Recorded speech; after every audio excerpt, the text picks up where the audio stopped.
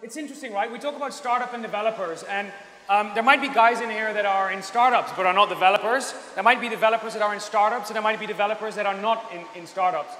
We're trying to create this content in such a way that there's something for all of you. So I hope we can add value in that, and we'll talk throughout the session on how we're going to do that. So this first session is kind of like the introduction and provides the framework for the rest of the session throughout this track. And we call it AWS Enabling the Startup Lifecycle. Now, imagine that you begin your startup in a garage, right? As a lot of the cool startups like Amazon and others have done.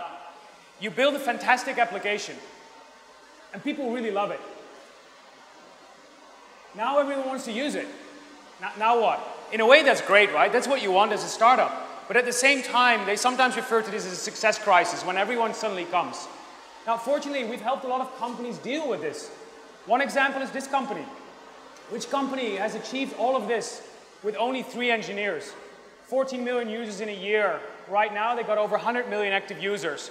And they did that with only 3 engineers. Anyone has a clue who this is? Yeah, it's a pretty well-known fact right now. It's Instagram. And I'm sure you know by now how they've done it, right? They've all done it on Amazon Web Services. And we're really proud of that. Now, cloud is like a fertilizer that creates startups. That's a tweet or a quote from Eric Ries, the author of The Lean Startup, which is sometimes referred to as the startup Bible. It has a lot of very powerful concepts, and some of those we'll touch upon as we talk today. Eric Ries and the Lean Startups are very well known. Steve Blank is his mentor in a way. He's maybe a bit less well known in this part of the world, but he's, amongst others, the author of the 4 Steps to Epiphany and a professor of entrepreneurship. At Stanford. One of the things he said is that Amazon Web Services. So what Steve Blank said is that Jeff Bezos, the founder of Amazon, has accidentally or maybe on purpose basically powered a whole generation of applications. And what we're seeing with Amazon is that a lot of those applications run on AWS right now. A lot of the use cases that you see in startups, from e-commerce to gaming, social media, obviously software as a service, and even more complex workloads like DNA sequencing, big data, Hadoop, and so on. A lot of use cases and a lot of Indian companies, and some of this were already mentioned earlier by Werner Vogels, right? So all these companies you see here in India run on Amazon Web Services. And the benefit that they're getting is that they're getting the same benefits as these companies that you now see, who also all run on Amazon. Some of them run entirely on Amazon, like Dropbox. Others for certain applications, like, for example, Samsung, their smart TVs. All the content and applications that you get in their smart hub TVs run on Amazon Web Services.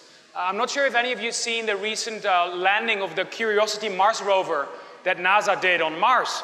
All the pictures went straight from Mars into S3, into the Amazon cloud, and shared with the entire world. Really exciting. So a lot of these guys in India get the same benefits as these companies, or get the same benefits in specific use cases, like Pepperfry and Inkfood get the same benefits, the same quality, the same platform as the big guys like Etsy and obviously Amazon.com itself. We talked about India Games earlier and Playblazor. You know, Zynga still uses it a lot, so does Sega, and so on. So we can go on and on. Now, when we talk with startups, we often put ourselves in your shoes, right? You go from an idea to a minimum viable product. At some stage, you want to get to scale and you want to get to profitability. What's interesting, by the way, is that if you're not in a startup but in a large enterprise, a lot of new projects or development of new applications goes the same. There's an idea for a new project or for a new app. You need to have a first beta version available to start doing your testing and see whether it works, the user testing, and so on. And at some stage, you need to roll it out at scale and generate the benefits for your user, for your community. So in each of these stages, you'll face different challenges, right? And they're not always easy to overcome. At that first stage, it's really about product. Do we have a product? Can we ship it? Can we develop it faster? Can we develop it cheaper? Let's say that you've managed those challenges properly. The next stage is now, I've got my MVP in the market. Now I need to get to scale. Question is there a market? Are customers coming? Are they buying from us? If they all come, can we actually deal with like the spiky traffic that Instagram dealt with, or a lot of other startups that we work with. So those are challenges that are very serious. And then, as you get to scale, at some stage you want to build a viable business, right? You want to make money as well. So it's all about profitability. Can we monetize? Can we continue to focus on our business and generate new revenue generating opportunities? Can we reduce cost? And so on.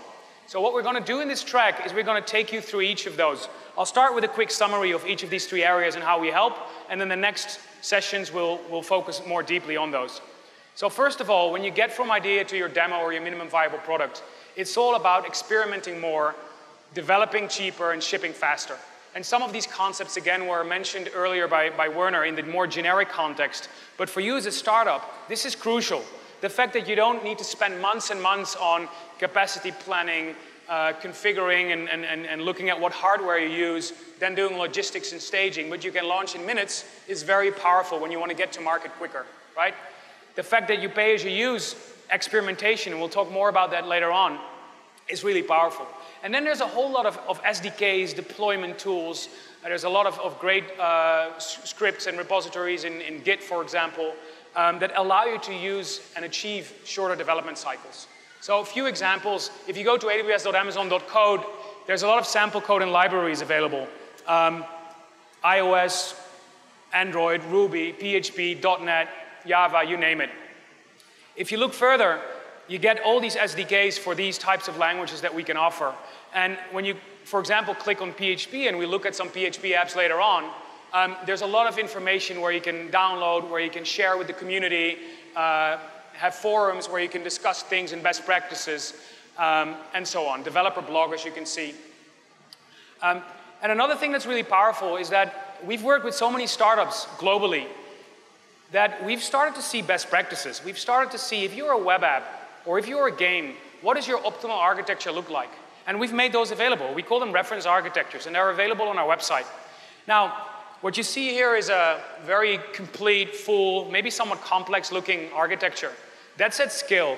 What we help you with, and our solution architects and account managers that we have in India are trained to help you think through where you want to get to at scale, but how do you start small? And start small in your architecture and build as you grow. And we'll talk about that later. One Indian company that has really benefited us is Northstar, which does location and safety tracking for kids in bus, for example. And they've basically indicated that AWS has allowed them to really rapidly and efficiently and quickly launch their apps and actually roll out, get to market 60% faster. It's pretty powerful. By the way, getting started is free. There's a free tier available. We'll talk about it in a bit more detail later on. It might have been mentioned this morning, but there's a lot of services where if you get going, if you want to start sandboxing and try out stuff, you can do it for free. It's pretty awesome. Now, let's say that you are done with that first stage. You've got your MVP in the market, and you want to scale, you want to grow. How do we help there? Well, first of all, as we spoke about earlier, is we allow you to leverage AWS to reach customers in minutes globally. The platform is also incredibly elastic and scalable. So again, if all these users come, you don't have to worry about it. We can scale easily. And more, we actually can help you with reaching a large and global customer base by leveraging, for example, our partner network, if you're more in the ISV or consulting space. Or if you're mobile apps, we've recently launched the Amazon App Store in India as well. We've seen this morning. What we might not have seen is where those regions are. So we have regions globally, availability zones, a lot of edge locations that, again, allow you to reach the world in a matter of minutes. The elasticity is not just from a cloud point of view, but from a lot of other servers as well. Super scalable databases, super scalable storage, the content distribution network that allows you to manage petabytes of data easily. It's very powerful. And someone like India Games has really benefited from this. What you see a lot with games is you launch a new game, everyone comes, over time it tapers off. But even on a single day, traffic goes up and traffic goes down. So that ability to deal with that at scale is very important. Now, the cost thing has been mentioned a lot. You've seen Kingsley Wood speak earlier. So right now I won't spend too much time on that. What is important though is that the customer that was mentioned earlier, Redbus, is a very good example of a successful Amazon customer in India, have realized about 30 to 40% savings by leveraging AWS. And what I like about the quote from their founder is that they didn't just compare like a single standard server, physical server with AWS, but they looked at the overall experience and how they could save time in their IT, in their development, in their staff cost as well. Look at it holistically and you'll be able to generate a lot of savings. Now, that was kind of like a summary of how we provide value throughout the life cycle. But how do we enable the ecosystem? Well, obviously, we do events like these where we zoom in a lot and where we spend a lot of time focused on startups and developers. We also do a lot of third-party events. So we work with guys like Startup City. We've been actively participating last year in Tech Sparks, a big event organized by YourStory.in. We work with guys like Angel Hack that organize hackathons. A lot of stuff in India, but also things in the Philippines, in Cebu, where we did Startup Weekend, or Echelon, which is the largest startup conference in Singapore. All of these we actively work on. We organize a lot of events ourselves, again, like these summits, but also like AWS reInvent, which is our customer and developer conference that we organize every year in Las Vegas. We did the first one last year with about 6,000 people. It was massive, really interesting, and we're doing another one this year. Any one of you took the labs this morning, right? Okay, quite a few guys did the labs, right? So that is training. Training is super important. So we do a lot of training.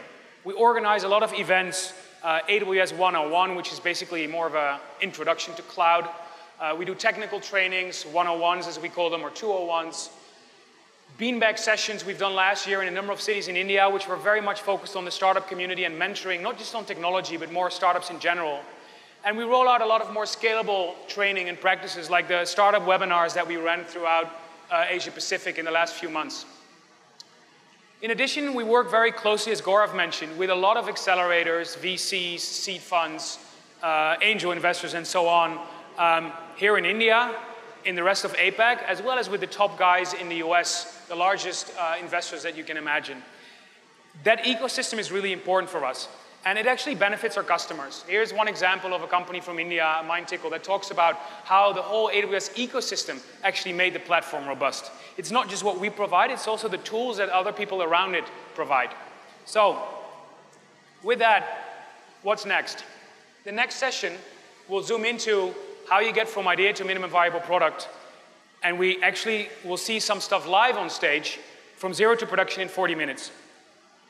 After that, we have a session on how startups benefit from AWS. We're very honored to have the founder of Playblazor, as well as the principal architect from InMobi live on stage, as well as Shekhar Kirani, one of the partners of Excel. After that, we have a session on scaling seamlessly and going global. Again, this will zoom into, now that you are in the market, how do you scale up fast? And then we end with running lean with optimized architecture. We help customers reduce cost all the time. What Kingsley Wood focused on earlier is some of the commercial models we offer to allow you to save cost. What this session will focus on is what things can you do from an architecture point of view to keep your costs down, right? It's very important. We call it cost-aware architecting. Now, before we get started, let's look at some basics. Now, what I know in an audience like this, some of you have been using AWS for years, are really advanced. Some of you are maybe not that advanced. So let's start with some of the basics and talk about EC2, which many of you will know is basically our virtual servers in the cloud, available in either Linux or we have a question there. Al. I was talking to some of our customers in the SA booth, yeah. And I realized that while some of the customers have actually tried out the platform, others have really not even seen our management console. Okay. So it'll be really helpful if we can actually do a demo for our customers. Okay. So are you able to do that? A demo. Is there any AWS solution architect in the house? Oh, there you go. Yeah. Hey, Ganesh. Welcome. Can you maybe help Al and sure. maybe show some of the things? Yeah. Great. So let's take it from there. Let us take it from here. I'll leave you guys to it and show them Pieter. some of the basics, right? Thanks, Pieter. Okay. Thanks.